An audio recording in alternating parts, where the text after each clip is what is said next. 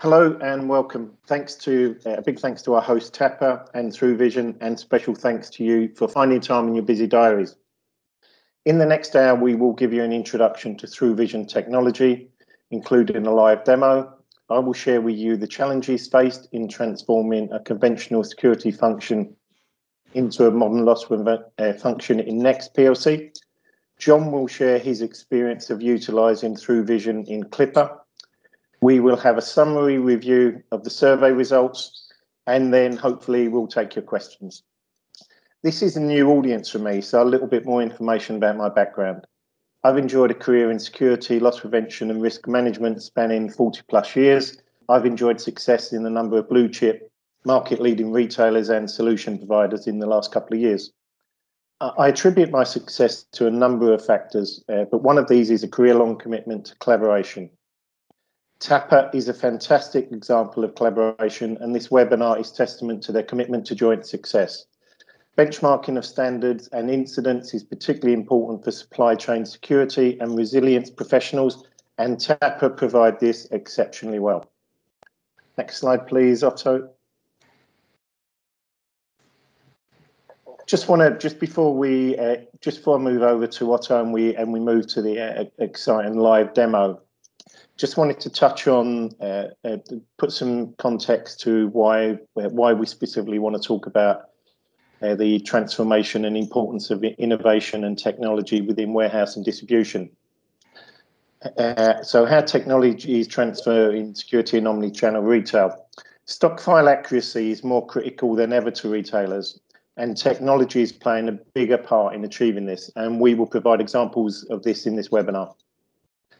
Quite simply, if products aren't on the shelf or in pick locations, they can't be sold. I think one very important observation for me in the last 8 months or so, employee safety has become more important during this pandemic. But one of the downsides to that within retail has been an increase in shop theft and associated violence. One solution that retailers are implementing at the moment is increasing their self-scan capability. But this is driving up losses as self-scan avoidance is increasing rapidly. Research and development to find available and reliable AI solutions is very significant in this area. And across the group of retailers that I consult or engage with, certainly food retailers, it's probably the single biggest challenge that these guys are facing at the moment. So things aren't necessarily improving in terms of retail theft and violence, but there are some exciting investments and lots of innovation in this area. So on that note, I'd like to hand over to Otto. Thank you. Sure, thank you, Colin, and thank you again, and rest of the TAPA team for having us this morning, and especially to all of you attendees for scheduling some time aside this morning for being with us. So before we move to the live demo, which is definitely the most interactive part of the presentation, and we really hope you like it, I would like to quickly introduce Thruvision. So the topic of this webinar is all about transformation, and innovation is a key driver for transformation. With Thruvision, we have a unique and innovative screening technology serving a wide range of markets, from customs to law enforcement to logistics. And logistics, we continue to learn in this market. It's growing rapidly for the last 2 years for us. And just a little bit about the technology we are having. Innovation is close to our heart. And just almost 20 years ago, the European Space Agency found a new technology called terahertz as part of their project, their Star Tiger project, which was really aimed at dramatically reducing the turnaround time for key technological developments. And that piece of technology we still hold multiple patents on, and we commercialized into the screening products we are using today. And what is a key differentiator on our technology is that we are very effective in the way that we detect both metallic and non-metallic items at a safe distance of 3 meters. And especially the COVID crisis has been a big driver for us, or kind of turned that safe distance characteristic into a unique selling point, really. As we can see in the illustration at the top, right? We want to move from unsafe, ineffective people screen, close proximity people screening methodologies into more safe distance, both for the guards as well as for the employees, of course. So I think that's just a very brief introduction to our technology, and I hope it provides some more context for the rest of the presentation. Moving into the live demo, where my colleague Mark Veer, who is sitting in our demo room in the UK, will share his screen shortly. Thank you, Mark. So what we're looking at is currently, so this is the operator view. So really what the guard sees, it's a touch screen on our system.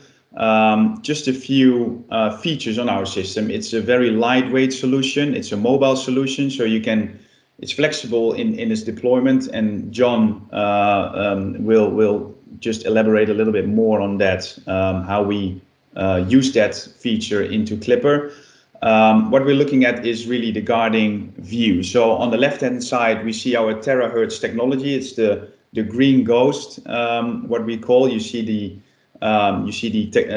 energy already a bit flowing, right? You see it greenish, blackish. And on the right-hand side, it's an onboard HD camera to ensure the guard doesn't really lose sight of the actual situation, right? So he can watch over a screen, but he can also have it all together on the screen, both the terahertz picture and the HD view. What is important to notice is that the camera, right, our point of view, is 3 meters away from the mat, and you can see the different footsteps on the mat, which are indicating the 4 stance posts we require from people to take to do a full screening round. So how it really works is that our camera is passive, so it's one-on-one comparable with a normal CCTV camera. We don't radiate anything. What we do is we take the body heat, the body energy, and we picture a green ghost, and anything that's between the skin and the camera will be shown as a concealment. So if Mark will now step on the mat, all the energy from Mark's body will be transformed into a green ghost, as we all can see.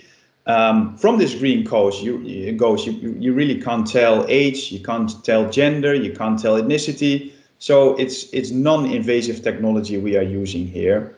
So this is what we call a clean scan, right? So a guard can very quickly see whether or not someone is carrying an actual item. So if Mark just quickly turns around, we can just see and make sure also on his inner parts, right? I mean, the inner parts of his legs, his arms, we don't see any concealments at the moment. So now if Mark would put any items on him just now in a second and get back on the mat, so then we pretend Mark is a DC employee, right? He finished his shift, he went through metal detection, right? Nothing was detected on him, but hey, he got picked up or selected by a randomizer to go through to Thruvision. So we don't necessarily say that we eliminate metal detectors. We are very often an additional layer of security. So again, we see Mark here on the mat, and we see clearly something is hidden under his clothes. So Mark is wearing a fleece jacket,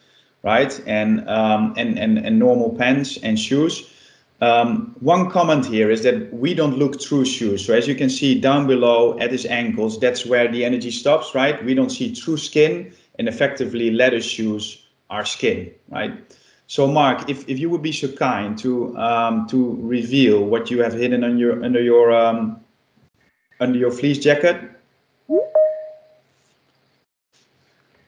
So that is a polo shirt, isn't it? Yeah. Yeah, so a polo shirt, right? We are active in many warehouses, DCs, where high value apparel is being distributed. Very often target, very often stolen by people. Yeah, so if Mark holds it now in front of him and folds it out, we won't see it anymore, right? And this is exactly the reason why we don't see the clothes Mark is wearing, because our technology penetrates to multiple layers of fabric, right? That's because of the wavelength we are using, all the way down to the skin. So if Mark would wear this shirt out of the warehouse, we wouldn't be able to pick it up. But very often when things are being stolen and folded up in multiple layers, then we will be able to catch it. Yeah, thank you, Mark. And then we see some other items in your pockets, Mark. So would you be so kind to show us what you have there? Perfect. So a bottle of vodka. So you like to drink at work, Mark? No. Yeah. So again, non-metallic liquids, very effective in picking up those items. Can be dangerous, right? Operating heavy machineries, lorry drivers while drinking. So we want to prevent that. Yeah. Left-hand side pocket, please. That's your phone. Okay. Well, yep. Perfect. So again, phones are not always being picked up by metal detectors. We are able to pick them up. So Mark, if you would do kind of a turn, so take the different steps.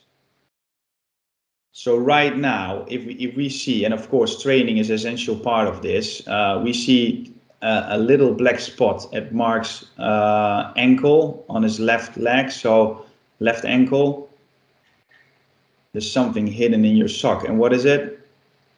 Okay, a pack of cigarettes. There you go. Yeah, we shouldn't take any cigarettes into the warehouse, no lighters. So that's something we want to prevent. Yeah, so turn around, please, Mark. That's all clean. Hey, wait a second, there's still something.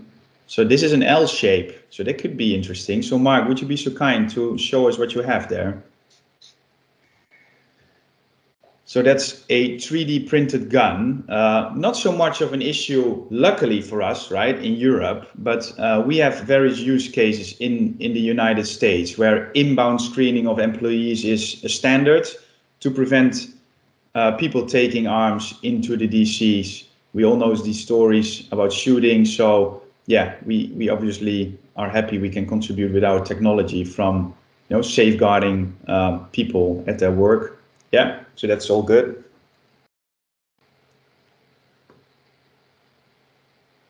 Yeah, all clean and good to go. So a question that is frequently asked here is, okay, what can you see, right? I mean, we are always very transparent about things we cannot see and what we can see. I mean, I already indicated we can't see inside shoes. If you would wear a piece of a t-shirt or a polo shirt out of a warehouse, we wouldn't be able to see that. There are limitations always, right? There is no technology out there that can see it all, that have it all, that has 100% capability. So we will see with this machine, it's a loss prevention camera, 8 channels, which is kind of a mid-range machine frequently used in distribution centers. We can see down to 3 by 3 centimeters. Sometimes we see a little bit more, but yeah, that's kind of what down to the size that we can guarantee. So Mark, if you would be so kind to put some smaller items on you and appear again into the screen. So we can see here that there is some black spots in Mark's pocket. I mean, it's clearly visible. This is by no means a clean scan, as we would say, as we would call it. So yeah, if you move a little bit, we can clearly see there's something on you. So if a guard in this situation is a bit, well, in doubt, I would say, there's an additional feature we could use here, which is a super slow scan. It takes a little bit more time to build up the picture, but it gives increased detail on the potential concealment. So Mark, if you would be so kind to move it to a super slow scan and then stand back on the mat again. Here we go. So it takes a little bit more time to build up the image because it's taking more detail. So there you go. Now we can clearly see you have something on you. So Mark, can you show us what it is?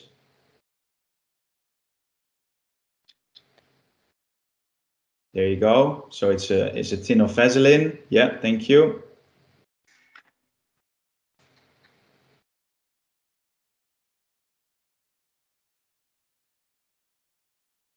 Well, wait a minute. So there's still something. So you just pulled out a tin of Vaseline on your left hand pocket. but there's still something below there. So that's what we call a double detection, right? So you can't fool the guard here.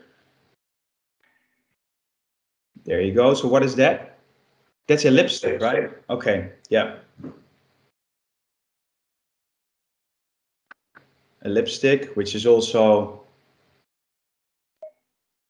frequently, well, it could be high theft material, right? And then, if I'm not mistaken, there's still something in your right-hand side pocket. So would you be so kind to show us what it is, Mark? A pack of Tic Tacs. Okay, yeah. Got it. So Mark, so maybe we can now go back to normal again. Normal, and then put some, maybe it's nice to show to the people, to the attendees, the different color palettes we offer. So we were talking about the green ghost all the time. If you've been looking at the green ghost all the time. So if Mark puts some middle-size items on him, we could show you the different color palettes. It's really a matter of preference. So this is black body, white background, so you can clearly see the items Mark is carrying are turned white. Then we have the opposite, white body, black background. Yeah, there you go. Also very clear. Thank you, Mark. And then at last we have the most funky and flashy one. And for the ones who are, for the Terminator fans under us, this is now really Terminator style. So yeah, it's a matter of preference. We have we see mostly the one mostly used is the green ghost because it's very clear. But yeah, we also have customers using the red version or the white or the black one. So that's really kind of a short demo of Thruvision. Just to notice it, maybe Mark. So yeah, maybe you could show the go back to the green ghost again, just as a closing. In closing, we can show the for the people who are concerned about privacy, we can switch off the CCTV.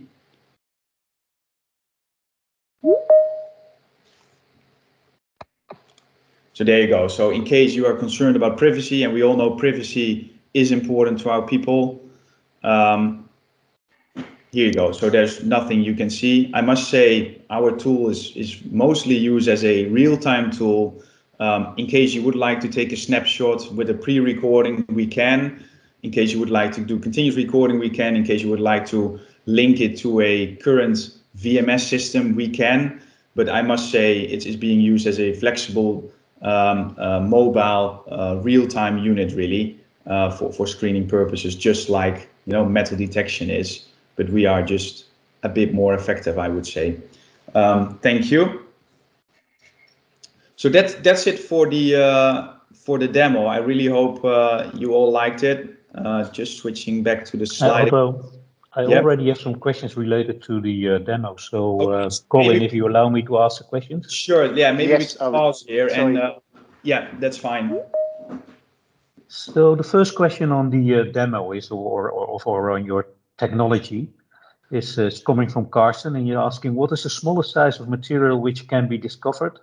Would it be, for example, also capture SD cards?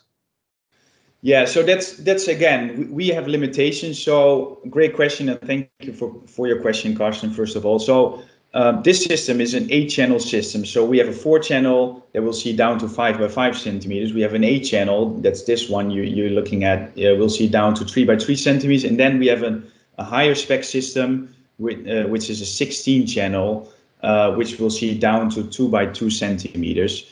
The challenge really is, if you want to start picking up smaller items, you're gonna have more false detections, because what you will start to see is buttons, flies, zippers, all those little details will start to be visible, and which will impact the throughput on your exit screening procedure.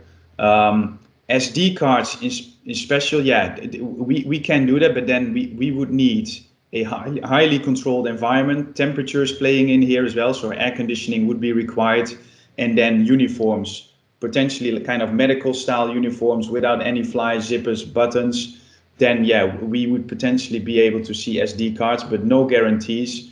And that's also why we would like, in case we have interest from customers, we always almost always execute a 4 to 6 weeks operational trial. We identify KPIs, and then we will just measure on the different on the various items a customer would like to pick up.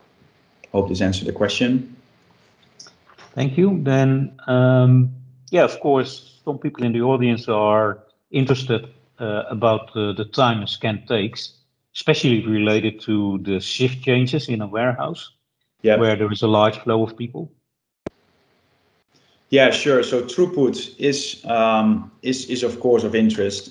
We all understand workers, employees of warehouses. I mean, they're working hard, right? They're doing 3 shifts sometimes a day, maybe more, and they want to go home. What you don't want to do is put these people in a queue for 30 minutes. So we are very well aware of the fact throughput is a critical piece in the procedure, in the process. So typically, we did lots of measuring, also comparisons between metal detection and so proper wanding, which can take a lot of time, all the way up to a minute as well. Our screening round usually takes around 12 seconds. So to do the full 360, that's more or less 12 seconds. What is important here also to mention is that we also have a hands-off randomizer, right? So people wave in front of the randomizer, so it's all COVID friendly, COVID safe, I should say. And then, it's really the balance on randomization and deterrence, right? And we find that the balance is around 20%.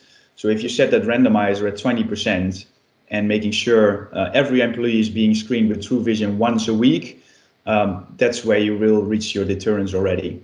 So again, all of these KPIs we can demonstrate during a operational trial.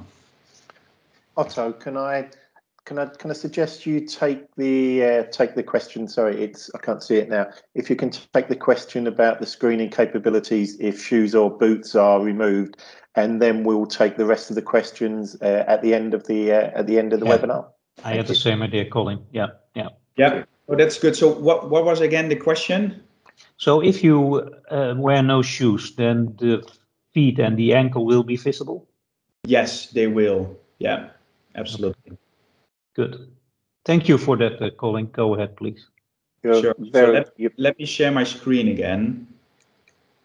And thank you, Mark, again for being our model this morning. No problem. Yeah, so as I indicated, with Thruvision, we are already successful in customs, right, where we are detecting weapons, drugs, cash, successful in law enforcement, right, with different use cases. So logistics has been a market that we have been tapping into for the last 2 years.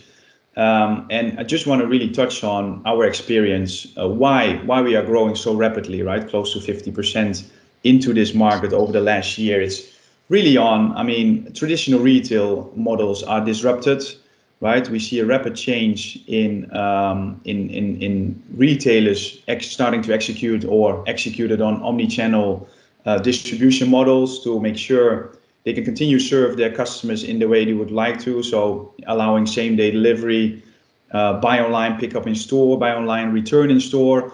So in the end, it's all about the end customer. So yeah, I think this is just a nice overview on what is happening in today's market and why we see such growth rates. Traditional retail, very straightforward on factory, right, transport, distribution, and then the store. And then nowadays we see more and more retailers really outsourcing their logistics, very often to multiple 3PLs, creating a much more a complex supply chain landscape, I would say. I think in the end it's about legacy tools and techniques that were previously successful are no longer effective. And from a Thruvision perspective, this is really creating a big market for us. We are very grateful and happy we can just partner up alongside of 3PLs, retailers, and even grocery chains to really continue to fight those challenges. This is really a final closing slide on why we are so active in this business. Handing it back over to you, Colin. Thank you, Otto. Mark, and Mark, thanks very much for the live demo. Always a risky thing in a demo, so thank you very much for that. I just want to now share some of my experience and a story, if you like, through my 6.5 years with Next PLC, and specifically around the what I found when I initially joined the business, and then when I left just over 2 years ago, where we were. So when I joined Next PLC in 2013 as Group Loss Prevention Manager, I was responsible for retail security, corporate security, online fraud prevention, and warehouse and distribution security. As part of my induction with directors and grade 1 managers, I usually ask them to describe the function relevant to their area in 3 words. Disappointingly, the most common responses included reliable, steady, reactive, good in an emergency. I didn't hear words such as innovative, engaged, risk-taking, or similar. The conventional warehouse and distribution security function, as detailed in this slide, was broadly what I discovered in Next. A good core team of supervisors and officers, but lacking investment, engagement, and the leadership required to evolve and meet the fast business growth. And a great example of that is that Next, we're just gearing up. This is the online part of the business, a £2 billion business. We're just gearing up to move from 8 o'clock ordering to guaranteed next day delivery, moving it to 10 o'clock, and then during my time that moved to midnight, which was a massive logistical challenge. But sadly, we weren't engaged in those key conversations around what it would do to the resource, to the shift patterns. We were very much at the end of the chain, so we would literally wouldn't be engaged. Didn't have a seat at the top table, and we would fundamentally then just find out and be told what we were going to do rather than influencing that. Next slide, thanks, Otto. This slide, which is courtesy of Professor Adrian Beck, is designed to give you an idea of the complexity of the challenge facing modern omni-channel loss prevention professional. All of these areas can contribute to loss, but to try and tackle them all would be a recipe for failure. And I certainly know some businesses who tried that. I had a fantastic boss in my last 5 years at Next who was visionary, smart, and risk-taking. And he asked me, I took him through this.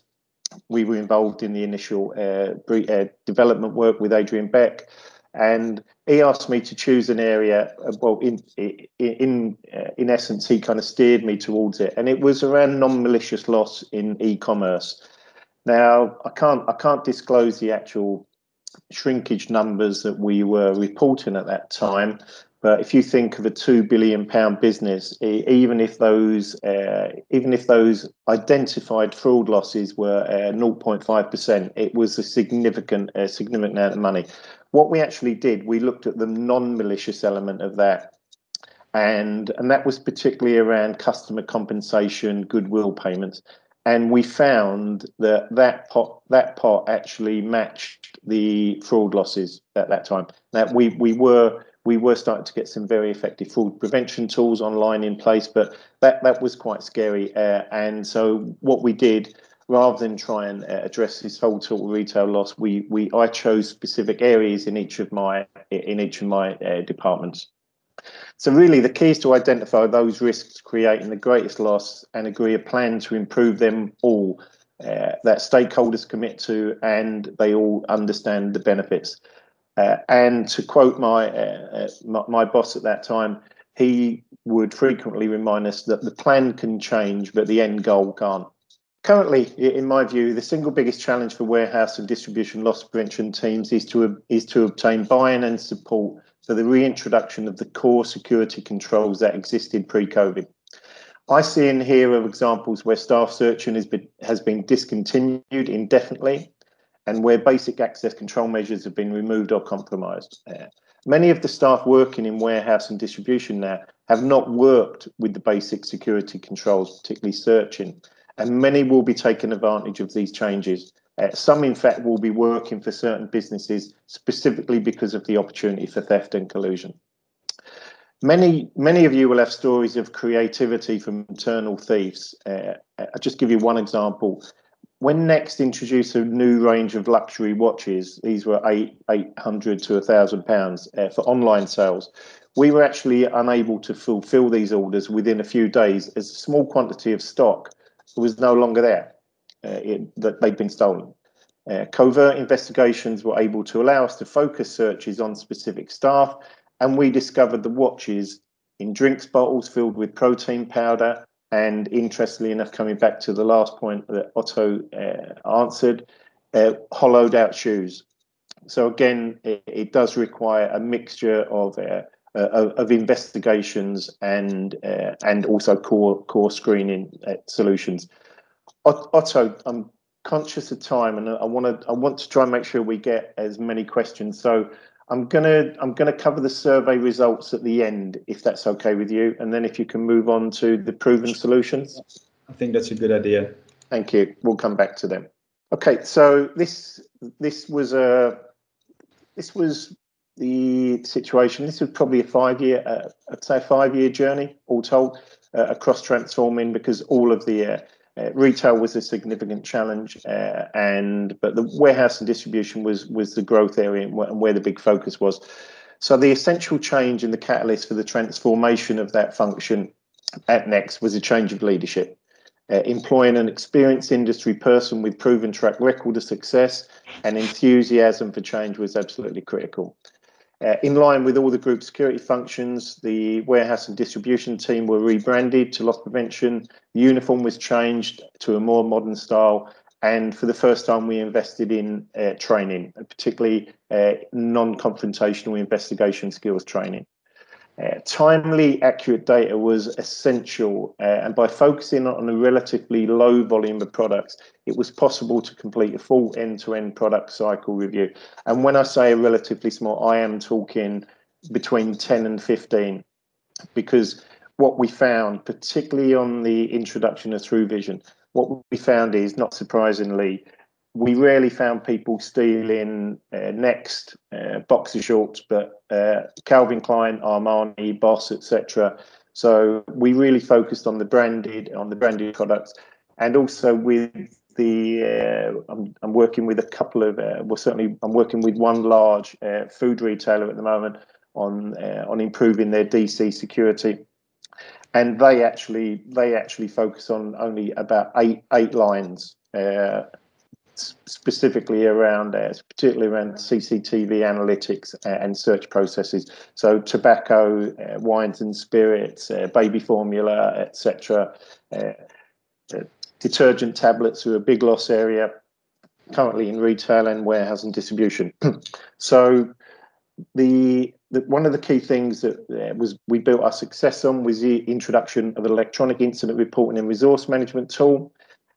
We started to get accurate data on missing high-risk products, empty packaging, and we had the ability to report issues of non-compliance during warehouse patrols.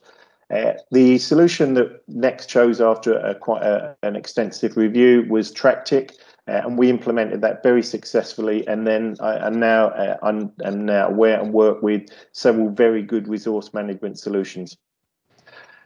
The key to the improvement, though, not surprising given the subject of this webinar, was the introduction of Thruvision safe screening cameras into the largest DC.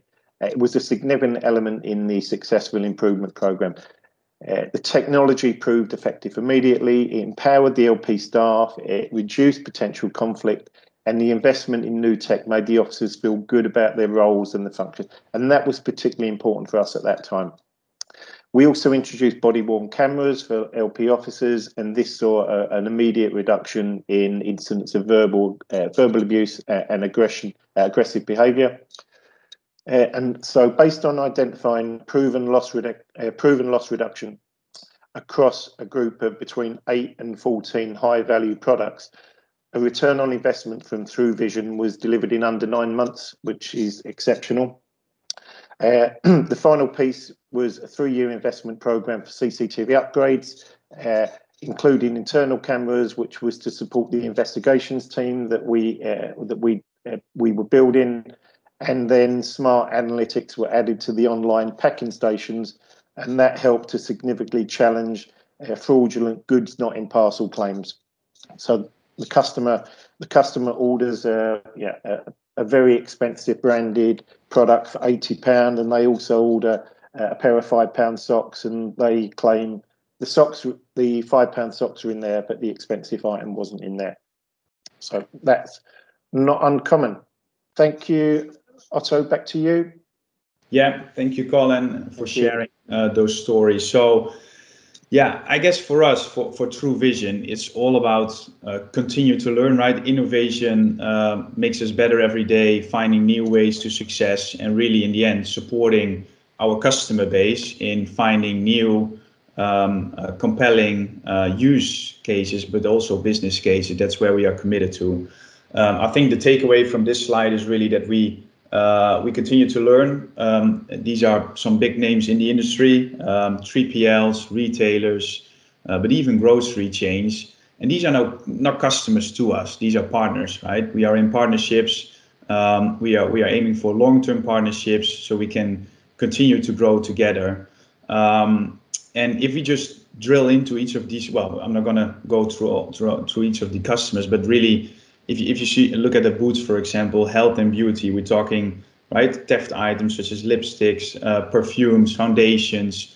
I think it shows that we are successful across a variety of businesses, DVDs, PlayStation games, but then even sportswear, right, sneakers, shirts, anything that's being sold into consumers, basically. And then if you touch on the 3PL industry, Siva Logistics is here, DPD, right? Clipper, of course, which we will get to into a minute. That's where it's very much about reducing contractual risk, but also differentiation, right? We all know that security standards are being increased, right? The expectation from end customers are very high, especially when you talk about high value items. And we know very well that there are challenges, and we are here to overcome those challenges. So yeah, again, we are very grateful that we continue to learn and can act as a true partner to all these businesses. One of our partners, right, is Clipper, right in the middle. Clipper, we learned a lot together with Clipper, and again, thank you, John, for being with us this morning and speaking on behalf of Clipper. So over to you. Thank you, Otto, and good morning to everybody. I'd also like to thank TAPA and Thruvision for organising this webinar and inviting me to describe the circumstances that led to Clipper becoming a user of Thruvision technology. By way of a little bit of background, my experience in secure operations derives from 10 years as general manager of a customs and excise approved facility, predominantly handling tobacco. For the past 6 years, this site has been accredited to TAPA FSR A and TSR1 standards. We also run a secure transport operation to support our tobacco customers and have a dedicated fleet for that purpose. I personally became a TAPA accredited auditor back in 2015 and have gone through various revisions excuse me, of the FSR and TSR standards since then, including the infamous I-value cage. The Clipper growth stories needs to be explained to people, just to give some context to the nature and the reasons for the challenges that we've experienced in the last 2 years. The company was created in 1992 with just 4 employees. Today, the company has over 10,000 employees and a market value of around £850 million. We're one of the UK's leading independent logistics companies with a turnover now of about 650 million. That's based on our FY20 financial results. Our FY21 results are due to be published in a couple of weeks, and I expect those numbers to be significantly higher at that point in time. Currently, we have a network of 54 European sites that's spread predominantly through the UK, but as you can see on the graphic, we now have a significant number throughout Netherlands, Germany and Poland. This is actually a positive strategy by Clipper to move into European operation. Has been driven by a lot of our customer base requiring European presence for their e-commerce and retail distribution driven by Brexit. Initially, we were going down a path of looking to create customs warehouses to continue to serve the European markets from within the UK, but it quickly became appropriate that actually a better strategy is to actually create a European presence and feed the European market from within Europe, and reposition the UK operations to dedicate themselves to UK retail and e-tail. In total, at the last count, and this is a number that changes almost monthly, we had 11.8 million square foot of warehousing space. I'm not sure what the exact figure is as of today, but again, that figure is nearly a year out of date. I would expect in the next annual report that we've probably reached a figure more akin to 14, even 15 million square foot with the new sites that have come on stream in the last year. Just touching on the TSR, the fleet, we do run a fleet of 350 vehicles, but importantly for TAPA membership, the dedicated TAPA accredited TSR1 fleet is around 20 vehicles, and again that's predominantly moving tobacco and what we would call high value and cash equivalent products for one of our supermarket customers. This scale of growth has been quite impressive. Our annual report for FY20 suggests that the movement of product into e-tail from retail through FY19 to FY20 was around 20%. Again, as a PLC about to publish results for FY21, I'm not allowed to sort of share the figures for growth in the last year, but I can suggest that reports from other industries and other affiliated companies such as the couriers suggest that the growth in e-commerce, excuse me, over the last year has been something like what they would have expected over a 3-year period rather than a 1-year period. And I would expect that our internal operations supporting the warehousing side of that have grown pro rata. This has been driven clearly by 2 things. One is the natural adoption of online purchasing by the consumer, but also by the COVID-19 pandemic, and mainly by the impact of the COVID-19 pandemic, which has driven the consumer into online shopping. Interestingly enough, even as retail in the UK, and I'm not sure what the experience is across Europe, even as the retail sector has opened or reopened, what we're not seeing is a drift back into retail. The people who converted through the worst aspects of the lockdown in the UK market certainly are remaining within that. Their buying habits have changed by the pandemic, and we're not seeing a movement back to 2019, early 2020 volumes. And this would appear now to be a permanent change of buying habits. This growth, although it's exceptional for our business, did not come without some challenges, and significantly a loss prevention challenge. In Q2 2020, we started to hear stories from our various general managers, especially in our high value fashion operations, that the incidence of loss was moving out of scale to the increase in the volumes. And what we actually saw when we investigated this, we literally had a perfect storm of increasing risk factors within our warehouse operations. The exceptional growth driven by the pandemic and the change of buying habits obviously increased volumes. But we also had a corresponding reduction, and Colin touched on this earlier, in our ability to enforce good security practices on site. So in order to mitigate the effects of the pandemic, we had to do such things as reducing our search procedures, where these were traditional search procedures driven by a guard almost face to face with an employee and a metal detecting one. That no longer became possible because of the need for social distancing. We had to introduce open door policies to allow for air to circulate through facilities. We even had to open fire doors on certain sites to allow for one-way systems to be created for the movement of staff through sites. And all of these, to us guys in the loss prevention world, would be an absolute nightmare scenario, to be honest. It's difficult to walk around sites and see some of the things that have had to be put in place. And clearly, I'm sure we're all in a position now where we're all looking forward to the day when we can return to the standards we had in place in 2019, 2020. and hopefully that's coming in the next few months. We also saw an increasing demand for agency labour to support this growth. That demand for additional labour was compounded by the loss of available labour due to Brexit, as we did see a lot of available workers returning back into Europe predominantly, as the threat of Brexit and citizenship basically made them reassess their position in the world.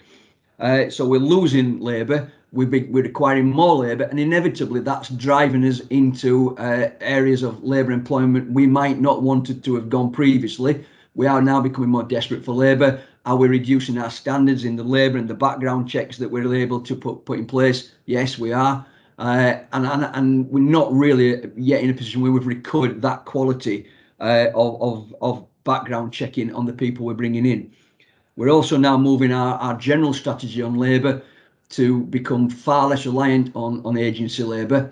Some of our sites may well have run at 50-50, 60-40 splits. We now have a strategy in place to be no worse than 75-25, even on our most labour intensive sites at peak. And also through this period, because Clipper became engaged in an operation to support the NHS with the distribution of PPE, we saw the rapid introduction of new facilities, big sheds, anything of scale was pretty much snapped up by the Department of Health and Social Care and was filled with PPE. And this is an operation that Clipper stood up over the course of 3 or 4 weeks back in March 2020, something I was actually involved in at the very start of. And that introduced a rapid number of additional sites. And in introducing these sites and having to stand them up very quickly to respond to the pandemic, we did not have the opportunity to introduce good standards from start. We also, so I touched on earlier, the threats of Brexit actually drove a lot of our customer base to investigate customs warehousing, and subsequently we did open, and we have opened 4 additional customs warehouse operations in the UK for some of our key brands. But with the introduction of customs warehousing comes the requirement for compliance with HMRC, and that in itself demanded that our security standards on a number of sites needed to be elevated.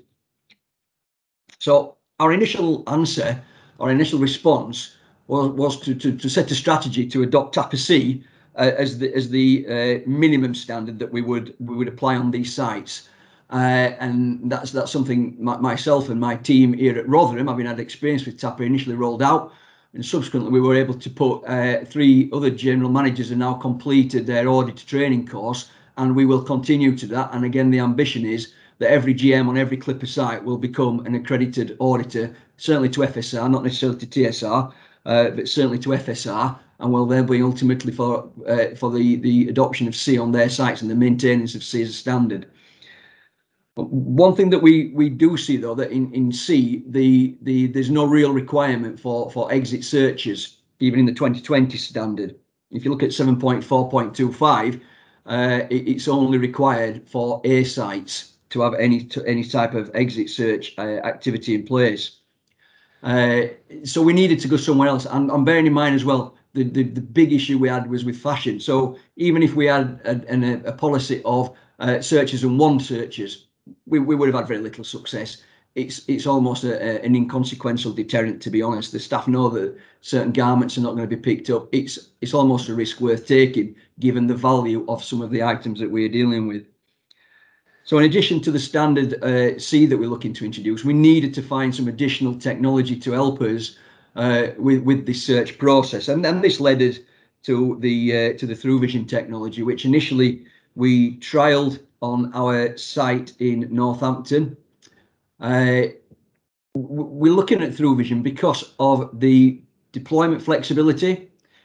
It can be installed on a site in less than 2 hours.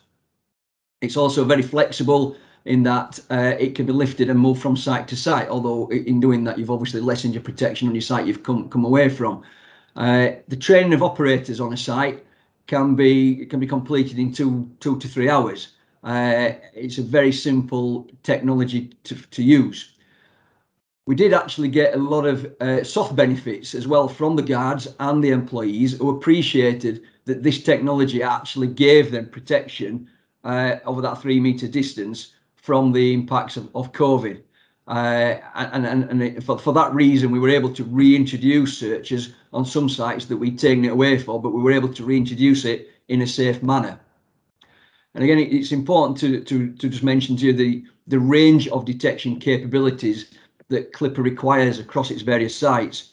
Although we acknowledge that a wand, for example, can pick up metallic items, Thruvision will pick up the non-metallic items. You've seen there, for example, the pack of Tic Tacs, which is effectively plastic and confectionery.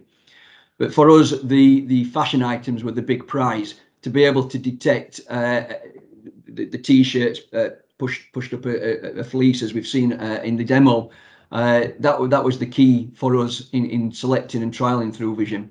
And incidentally, one anecdote, we also identified on one search an employee with over £1,000 in cash in his pockets, which I think is a certain indicator of some sort of inappropriate activity taken on site. So ultimately, there were items detected that indicated not necessarily theft, but certain other inappropriate activity. The rollout so far has actually gone on to 3 installations completed. These are at our sites at Daventry, Sherburn, and at our site at Venray in the Netherlands. And we have 4 additional installations currently under approval and feasibility study, which will probably take place throughout the rest of this year. To summarise the benefits that we as Clipper found in our specific business, the reduced loss initially is through detection, but ultimately comes from deterrence. If people are aware that there's almost a 100% detection rate, then they are less inclined to take that chance. Certainly, given the current climate, the reduced risk to the employee and the operator through the effective social distancing is a big issue for us and will remain so, no doubt, for the rest of this year. And it also reduces the risk of violence and harassment to the guard who may be conducting the search, in there that they have that 3 metre gap. If you, as I described to Otto earlier, if you're a guard and you're using a wand and you're knelt down searching someone's inside leg with a wand, you're in quite a prone position if that individual feels that their future might be under threat. Not a nice place to be if you've just found that they're walking out with a pair of iPods in the sock. A big issue is the reduced contractual risk. As anyone on this audience from a 3PL background will acknowledge, we all have SLAs and KPIs from our customers for loss adjustments, which will probably be very high for most of us, 99% plus, I would imagine, across most industries, most markets. And we were certainly drifting into certain places where we weren't achieving these numbers with contractual and commercial implications. This technology has allowed us to come back to the right side of our performance indicators and therefore to minimise any contractual risks. And ultimately, looking forward, any future tendering opportunities that we might get from the secure environment, we certainly feel that we are now in a far more credible place to describe our security installations and culture, as opposed to competitors who might not be utilising this sort of technology. I hope that gives you a feel for the pressures we came under through the accelerated growth in operations, a product portfolio that did not necessarily lend itself to the out-of-date technologies, and subsequently the experience we've gone through having adopted Thruvision. Thank you very much. Back to you, Otto. Thank you. Thank you very much, John. That was excellent. So just quick, sorry, I'm getting a bit of feedback. Just a very quick summary. We hope that we provided insights into innovative market-leading security technology, demonstrated how an LP function can be successfully transformed with commitment, and also then, just as John's done so excellently, shown how Clipper has used best-in-class technology to support its customers. I'm going to be advised by app, please, as to whether or not we want to deal with the questions via email, and we'll give a firm commitment firm commitment to answering all of those questions, or whether people want to. If people want to stay on now, we're very happy to continue and take questions. But I'll be guided by you, please. Yes, Colin, thank you for that. So I see that some people are already hooking up, but I think we can do some few quick questions with quick answers. And of course, I always want to award the first question. Yeah, the first question was from Lola, and they say, "Do you have an office in Mexico?" Yep. So great question. So touching on our offices, right? So we are a UK-based company. So we have offices and a factory in the UK, right? That's where our headquarters is. We have an office close to Washington, DC, as well as a production location in the US, right? So we have it all in our own, we manage our own factories, so to say. And Mexico is absolutely being managed by our team in the US, by our LATAM account manager. So absolutely, if you have any needs for Mexico, we are here to help you. Thank you, Otto. And then, of course, as with a partly Dutch audience, yeah, there are a lot of questions about prices and costs. Can you elaborate a bit more on that, or does people really have to reach out to you to get that kind of information? Yeah, I think it all depends in the end on the system they're gonna go for, right? The use cases and building the business case. So an LPC8 system, as we've seen today, MSRP pricing lies around €80,000. It's a serious piece of equipment technology, but eventually all depends on volumes and really type of accessories that are needed. So yeah, I would say if you are really interested in Thruvision, again, and you have challenges, please challenge us, right? We are here to help you. Reach out to us, and we are more than happy to engage with you on a one-on-one level. Yeah. Okay, good. Then we have to close it off. I will make a picture of the other questions and pass them on to you, Otto. Sure. Yeah, from the heart of TAPA EMEA, we are a family, and all our members know this. I want to thank Thruvision, but especially John for sharing his insights on using this system. I always think that presenting a use case is difficult because you have to enclose some of your secrets in your company. So thank you very much for that, John. I think it was a very open presentation and we learned all from it. Colin, thank you very much for sharing your experience and moderating the webinar and making my life very easy today. So thank you for that, sir. Thank you very much. Then Otto and Mark, thank you very much for taking us through your systems. I think there are still a few questions left, which we will pass on to you with the people who asked it, the person who asked that question. And I want to thank you very much for partnering up with TAPA EMEA and providing all the information in this webinar. I wish you all a very good day and the remaining of the week. Stay healthy, stay safe, and hope to see each other very soon. Before I close off formally, I want to grab your attention that we will have our virtual conference in the week of 8 till 12 November. You can find all information on the website. This will be a very specific conference. We will not take your time all days. So it will be, as you are used to TAPA, very effective and very less time consuming. So please orient yourself and register yourself already for the virtual conference. Thank you very much. And as said, have a nice day. Thank you, Edmund. Thank you for everybody who joined. Thank you.